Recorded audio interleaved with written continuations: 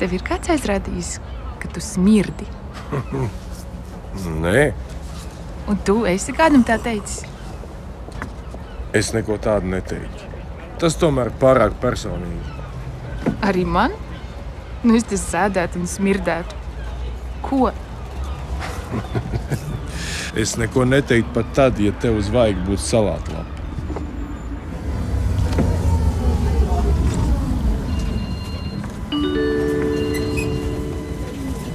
Aiviekstes iela. Nākamā pietura – Mazā kalna iela.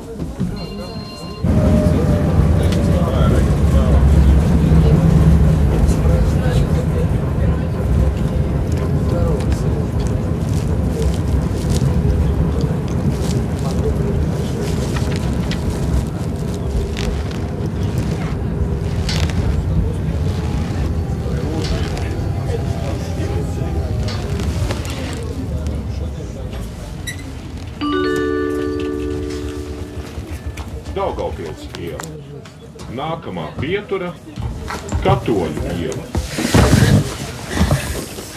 Gandrīz nokavēju.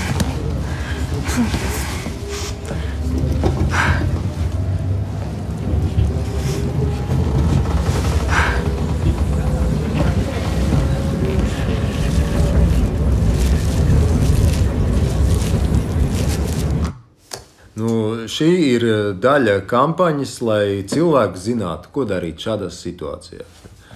Jo ļoti bieži cilvēki nezina, ko darīt.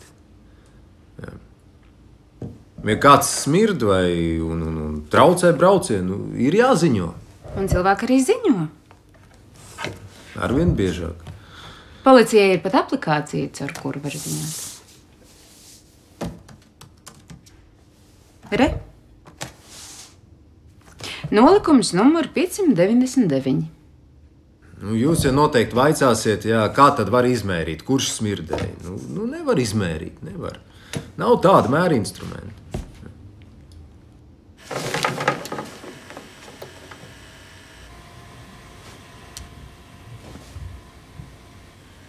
Smaku ir iespējams izmērīt.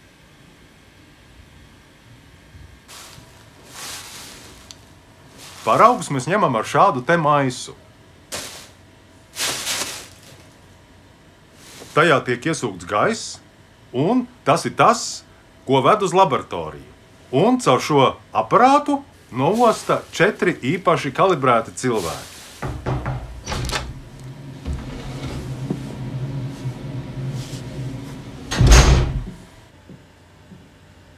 Tas bija viens no mūsu labākajiem noostītājiem.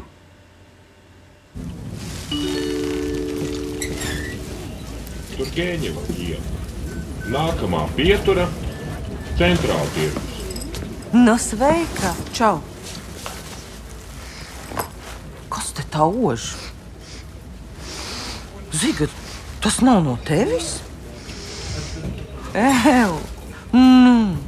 Zigiņ!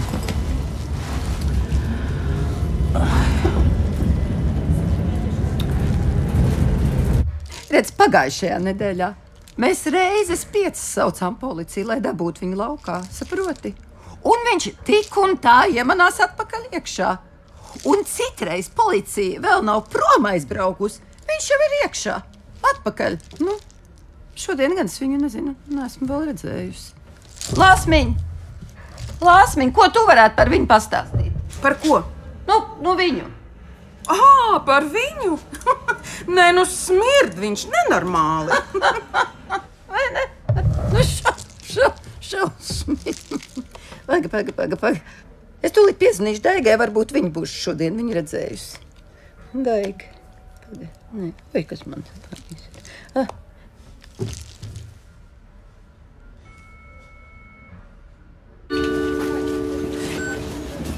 Centrāltirgus. Nākamā pietura – Rīgas Ceriņi.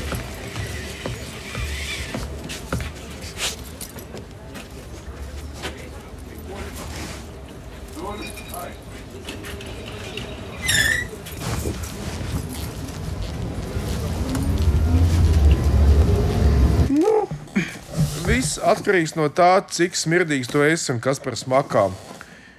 Jo dažkārt es sēžu, lasu grāmatu, vai arī stāvu, lasu grāmatu. Un citreiz ir tāds stāvoklis, kad es varu turpināt lasīt grāmatu. Un citreiz ir tāds stāvoklis, kad vairs nevar palasīt. Un ja būtu sieviete, kas super sasmaržojusies, vai arī sieviete, kas normāli sasmaržojusies, ir arī tādas sievietes, kas mazliet pārsmaržojušās.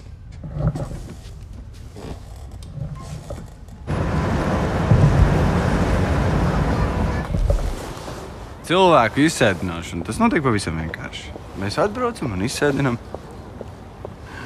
Uzliekam sodu, protams, ja cilvēks ir bez biļetes. Vecos cilvēkus, kas gluži nevar kontrolēt tos savus smaku, tos mēs arī nesēdinām. Bet arī tos, kurus izsēdinam, nekas savu viņiem neliedz iekāpt nākamajā tramvajā iekšā. Un kā jūs paši tiekat galā ar smaku? Jā, mums nodaļā ir veidsmašīna.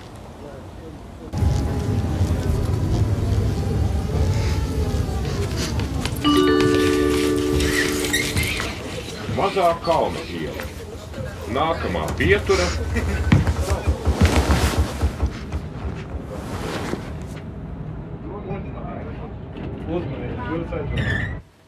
Cilvēki arī varētu novostīt, bet to nedara, jo metodikā tas nav paredzēts.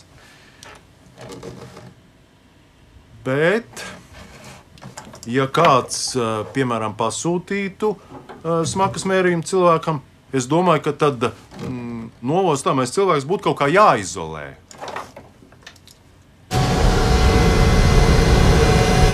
Ja viņš nokultos, mums ir tāds metrs reiz metrs aparāts, kas pūš pa vienu galu iekšā un pa otru sūc ārā.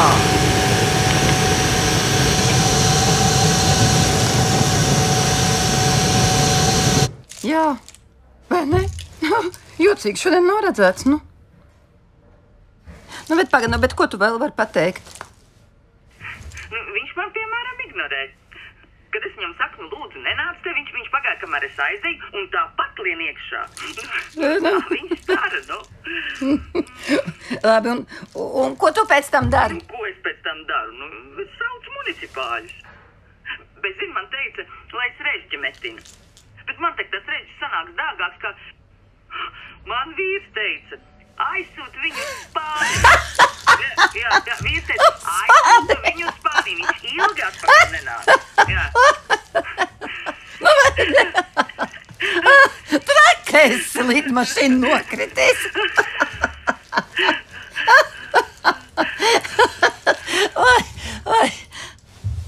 Es Ilzīti mēģināšu sazvanīt. Varbūt viņa būs šodien viņu kaut kur redzējusi. Jā. Es pastījos, ka pie tirgus arī viņa šodien nav. Jā, bet ļoti savādi, vai ne? Ļoti savādi. Lilas iela. Nākamā Zīgeņi. Tur Gēņeva iela. Valds bija ienācis.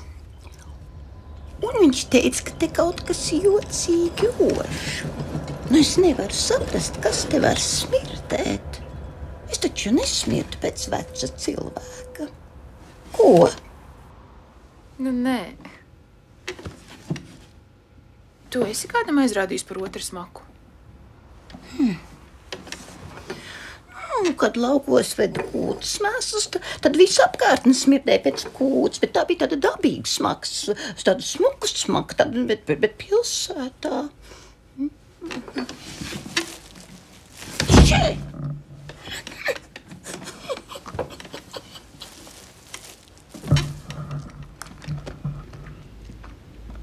Tu izskaties kā izporas viss.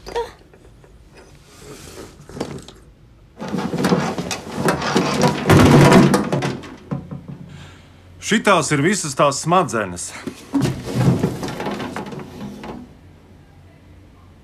Pie viņām pienāk elektrība, pie smadzenēm tiek pievienots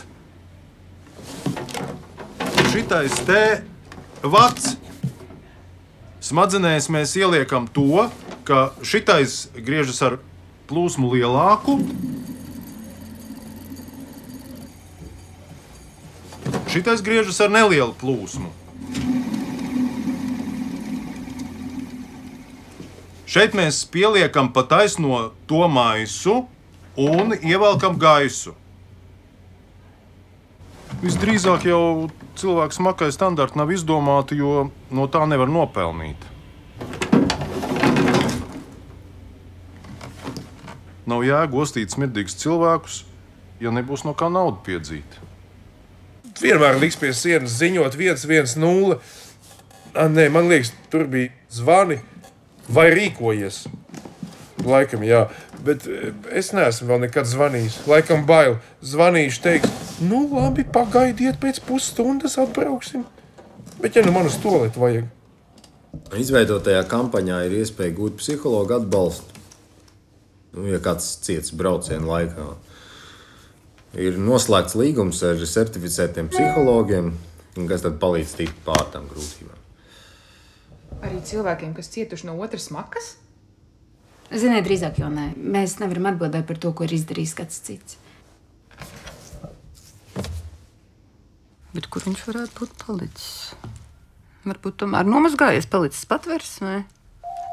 Tas gan būtu labs sižets. Viņš labojas un kļūst par skaistu vīrieti.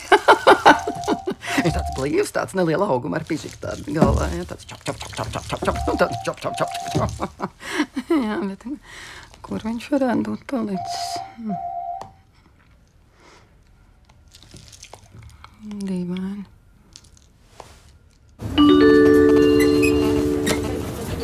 Aiviekstes iela. Nākamā pietura. Zīkā. Mazā kalna iela. Mums jākāp laukā.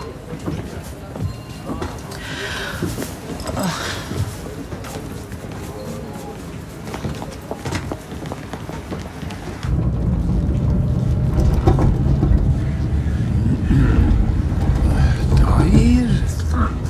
Ir jau traki, ka kāds blakus apsēžas un smird. Es būtu pat gatavs zvanīt, bet tikai kā, lai tā uzreiz pierāda, ka smird. Varbūt jābalso. Visi, kamēr arī tā liekas, paceļ rokas, kā skolā. Vismaz, lai 4 paceļ.